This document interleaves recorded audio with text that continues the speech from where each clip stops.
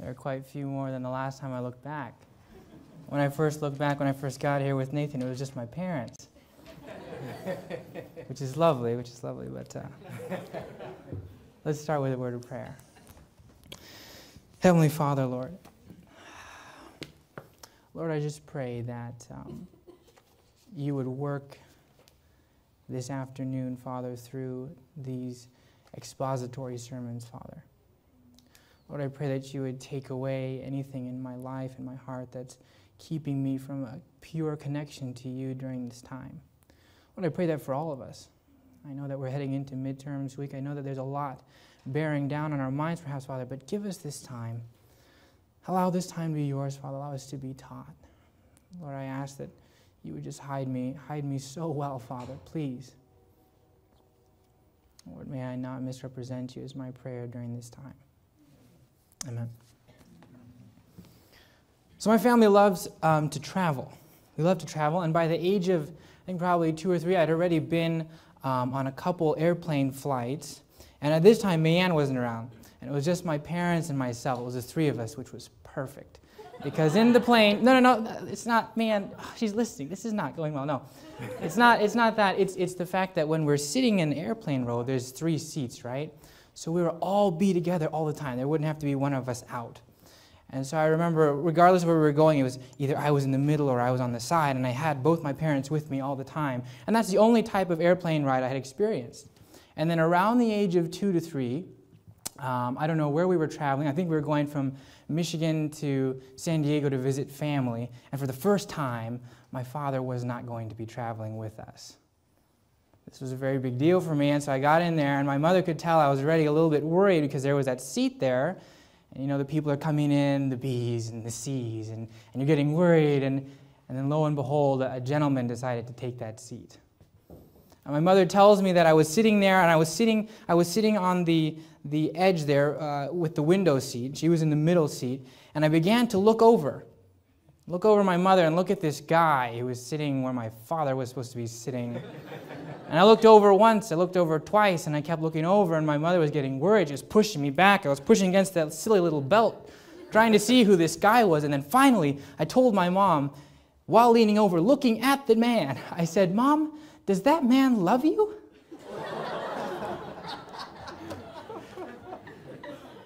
I feel really bad for whoever that guy was. He probably was like, what in the world is this kid thinking? But you have to imagine my 2-year-old mind at the time. To imagine what I'm going through. I'm collecting all the data, and I'm thinking, every time I'm sitting here, that guy's my dad, and I know my dad loves my mom. And so if that guy's going to take his seat, surely he must be interested in my mother. And this was not going well for 2-year-old Mark Quion. I know this is kind of a humorous story, but on a sobering note, I hate to say that 19 years later, I still trust my judgment explicitly. I still look at all the data I can, and I make up these statements. No, I'm not so blatant anymore. I don't go onto planes and say, hey, you like that person, can you just say it next? No, I don't do that anymore. Don't worry, you all can fly with me. That's not the problem. But there are things that we do trust our judgment to quite a bit, isn't there? And we don't say them out loud. We keep them in our minds. We share them with our friends. And these assumptions about people, about things, begin to circulate, and they typically cause a lot of problems. It's fascinating. Our text, our passage of study is James 4, 11 to 12. And what I'm going to want to work through with you is this idea of judgment. James, the brother of Christ, talks about judgment, the kind we're not called to do. And so I want to state first, in my first point, that judgment is in fact, in its rawest sense, taking the place of God. Secondly, let's make that relevant. Are we spiritual vigilantes? Do we like to take the law into our own hands? And finally, the only answer to this, and this is the part that I'm most excited about, is that we have a judge that can save. Okay, that's coming at the end, so hang on with me, okay? Go ahead and open your Bibles, if you haven't already, to James 4, verse 11, and we're going to kind of unpack that verse and try to understand what kind of judgment James is talking about. Because how many of you have heard the phrase before, don't judge me?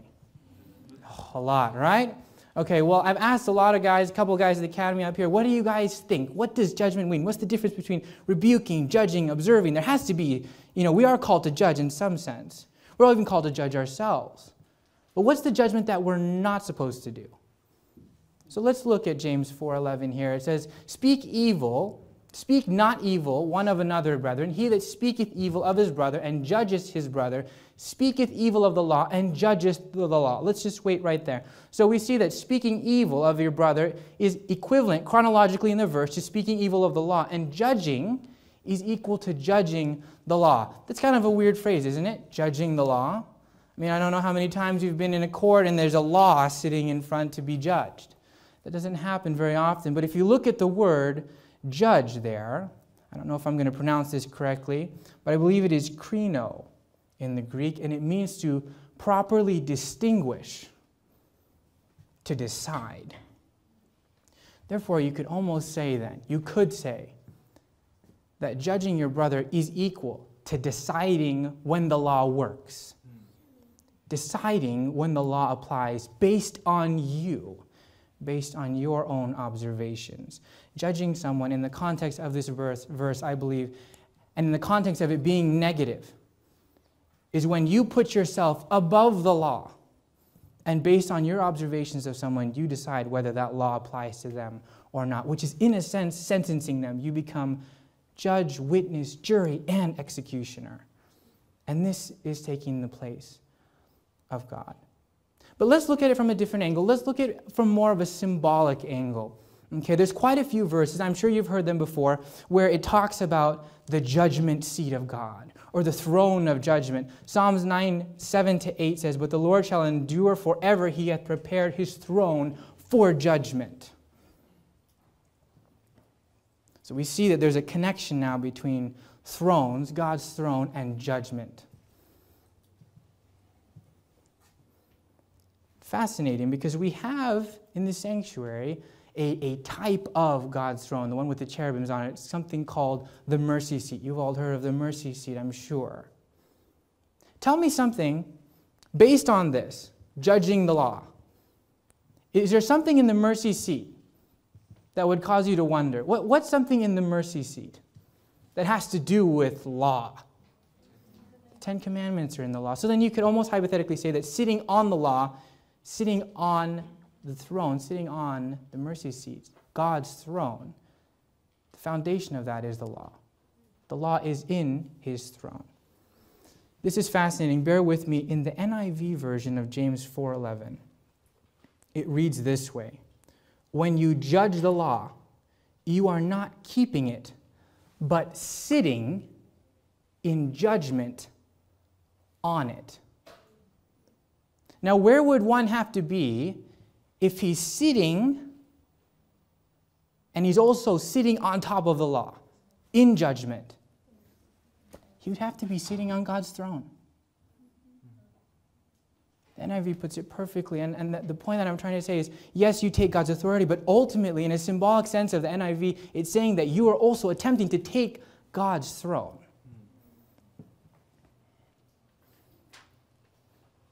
There's someone a long time ago who attempted to do this. It was Lucifer. You've all heard the verse before, Isaiah 14:12-14. But you said in your heart, I will ascend to heaven. I will raise my throne above the stars of God. I will sit on the mount of assembly. Desire of Ages, chapter 30, puts it this way: judge not that ye be not judged. Do not think yourself better than other men, and set yourself up as their judge. Since you cannot discern motive, you are incapable of judging another. In criticizing him, you are passing sentence upon yourself, for you show that you are a participant with Satan, the accuser of the brethren. Fascinating, fascinating. Now I'm curious. Let's move to point 2. That's all good and well. Okay, Lucifer was trying to take God's throne. Okay, judgment is taking away the authority of God. But we're all Christians here, right? We're all good Seventh-day Adventists, as my brother pointed out. Maybe let me put it this way. Maybe you don't want to dethrone God. Maybe you're not trying to take God completely out of the picture. Maybe you just want your throne above his throne. Your judgment, your seat of judgment above his. What do you call someone then who decides to take the law into their own hands? I mentioned it earlier as my second point. You would term someone that, you would call someone who did that a vigilante. Turn with me to Jonah, chapter 4, verses 1, 2, and 11. You all know this story, but if you'd like to be there as I go through it, I'm going to spend some time there trying to unpack this idea of Christian vigilantism, of how we pass judgment on others.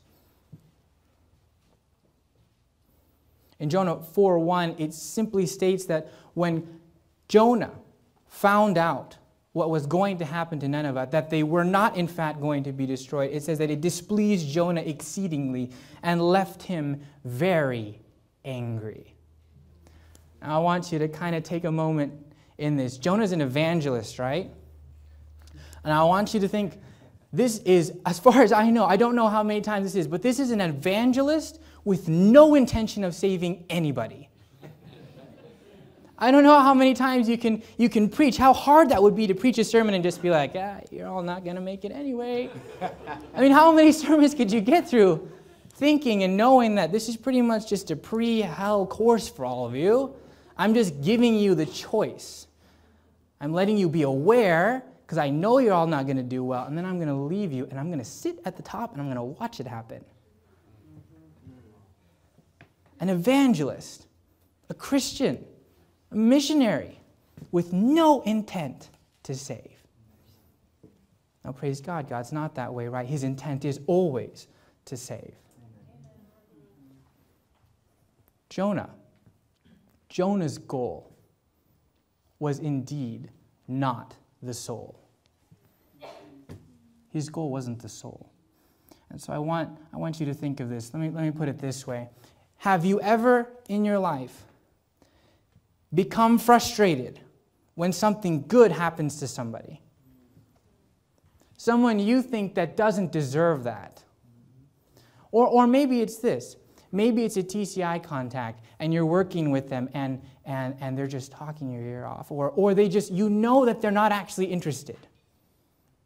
And in your mind you kind of check off and you're like, well, I guess we just kind of have to do this.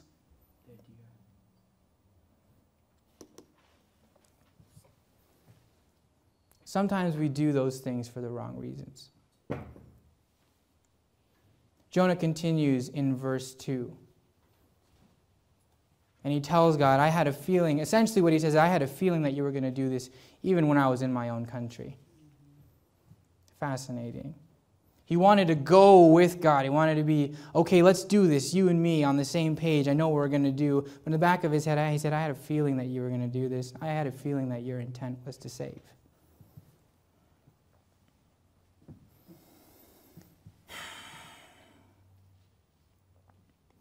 It's a temptation for us to be frustrated at the success of others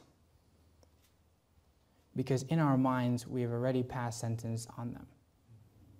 And so if they don't get what we think they ought to get, sure, we may not have voiced it before, but that's a sign that you've passed judgment on them, is it not? It must mean that sometime, at some place, you observed the situation, you collected the data, and you decided that the law is to apply this way, and the effect should be felt this way. I remember a story when I was canvassing. Canvassers, you know this type of situation when you come to the door and you're sharing, and the woman of the house is very excited. And she's like, yes, this is great. And all of a sudden, you hear this low voice somewhere in the back. And all of a sudden, she says, excuse me a moment, and you know that that's it. And she goes to the back, and there's a conversation that happens. And they come back to the door, and miraculously, she's no longer interested whatsoever. And you say, okay, what about this, what about this, what about this, maybe this cookbook, maybe this. And she kind of looks up at the corner of her eye to the top of the stairs to a dark figure up there. No, I'm sorry, no. This happened to me. And I left, and I was walking down the block, and I was like, you know what? So much for that husband. I'm ashamed to say it, but I know I was very disappointed. And I was very frustrated at this gentleman for doing this to his wife, who seemed to be interested. And I was rebuked. Not a couple of blocks down, I saw this gentleman run out of his house barefoot. And he ran to me and he said, "I'm so sorry. I really need to see some of these books." Because God's intention is always to save. But to bring it back one more time to the vigilante idea, have you ever considered what the cost of passing judgment on people would be if you actually could judge? For Jonah, it was the deaths of 6,000 persons, it says in verse 11. How often we just kind of check that off and decide, oh yeah, that's where that person should go, and that person's not going to make it, this, that, and the other. That is, in fact, when you say that that is about a person, that is where you intend for them to go. Right? Earlier today, if you were here, my brother Chen talked about judgment also. And one of his applications was the faith of Jesus, the faith we saw in Gethsemane. And I'd like to present to you, we have Jonah, and then there's another gentleman. A man who also can't see beyond what he can see, who pleads with the Father. Can I take this? Can you take this away? Is it worth not being me able to be with you? Do we have to be separated for this? A man who had the opportunity, frankly, to also be a spiritual vigilante, to decide that it wasn't worth it. But there's that phrase, not my will, but thine. He submitted to the Father's plan and became the propitiation for all humanity. And bringing us to the cross is where I want to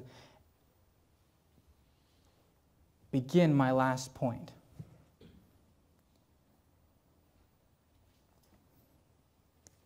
James 4:12, to set the stage for this, says, "But if you judge the law, you are not a doer of the law, but a judge," not a doer. Romans 2 says that, "For not the hearers of the law are just before God, but the doers of the law shall be justified." Let me say this one more time.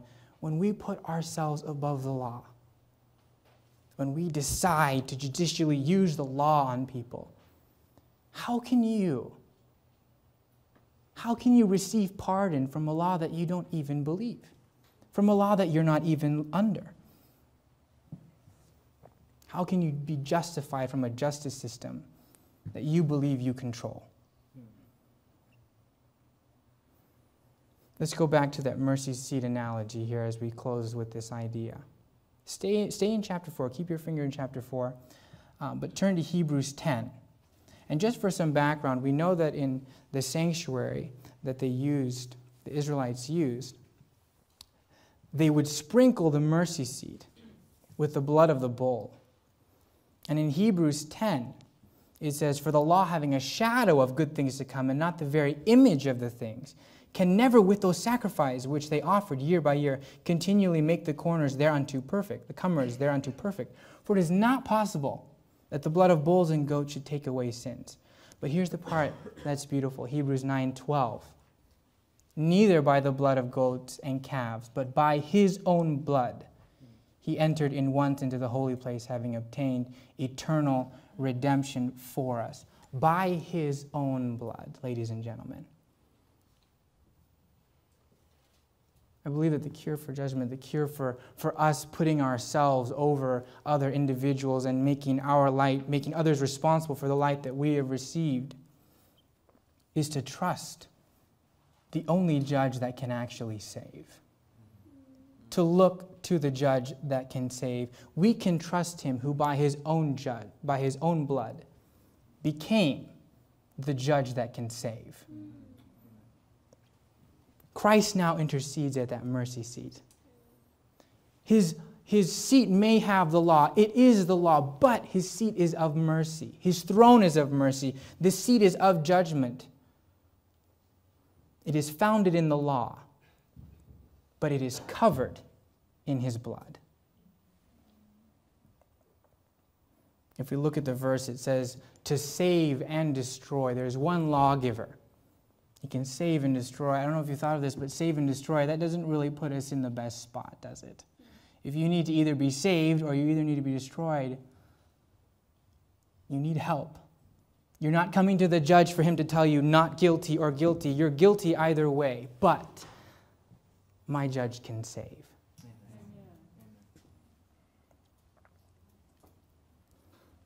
And I can't believe this verse, Isaiah 33:22, puts it perfectly. It says, "For the Lord is our judge, the Lord is our lawgiver, the Lord is our king. He will save us." There's an illustration I'd like to use as we close out. I was in Israel, and we were running from place to place, and there was one time where we went to the Garden Tomb. And we were at the Garden Tomb, and we had just finished our main garden experience walking around. And I came to this little banister outlooking this parking lot. And the tour guide, a nice Irish priest, came up beside me. And he said, "You know, that's where they think he potentially was either sacrificed, or it is potentially another tomb area."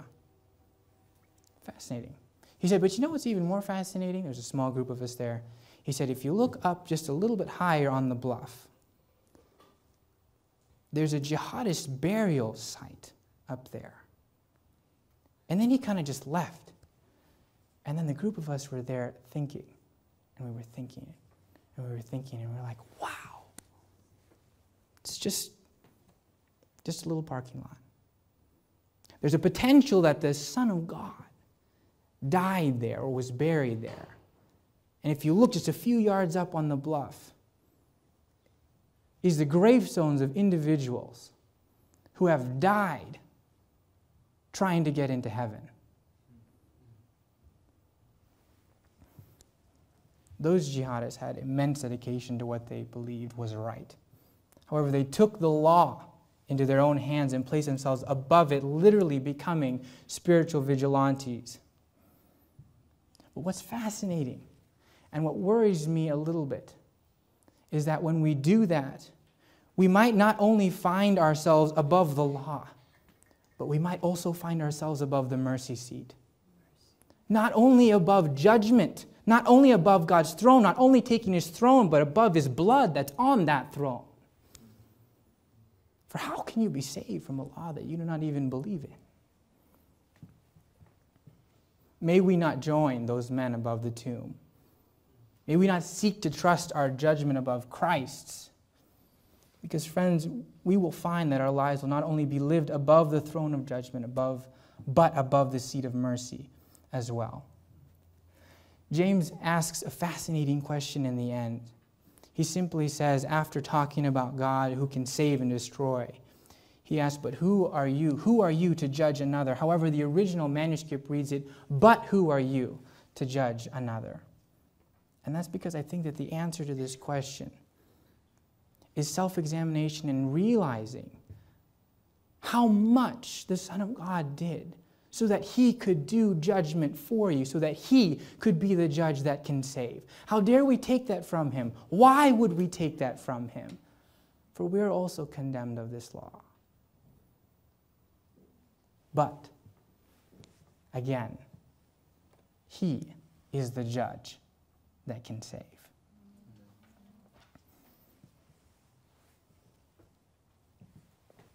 We've talked about, based on our own observations, we've talked about being Christian vigilantes. And then finally, we've talked about a judge that can save.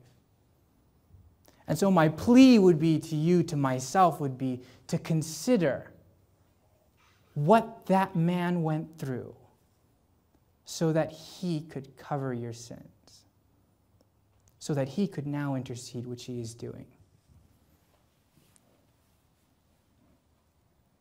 I pray that myself and you, at the very end, would not find ourselves above any law, would not find ourselves above any mercy, but that we would choose the judge that can save.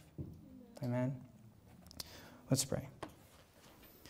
Heavenly Father, Lord, I ask that you would continue to work this afternoon, Father. I pray again, Father, that if I have misrepresented you in any way, that you would forgive me of that, Father. Lord, may these thoughts that I have shared, Lord, I pray that they would be from you and that they would set in each one of our hearts a desire to know you, the judge that can save, just that much more. Teach us how to do that, Father. Teach us to look to the cross.